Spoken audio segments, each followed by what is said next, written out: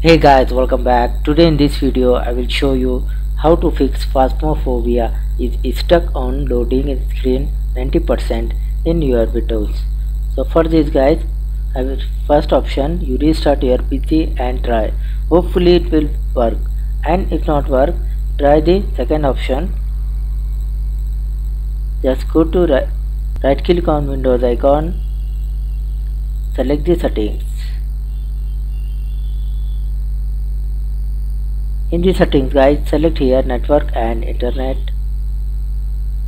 Scroll down, select the advanced network settings.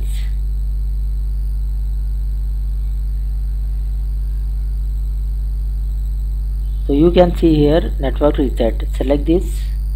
So finally guys, you can see here network reset, click on reset now and say yes. After this guys, you restart your PC. Hopefully this method will work. This method will work on your PC. So thanks for watching this video. Please like, share and subscribe to my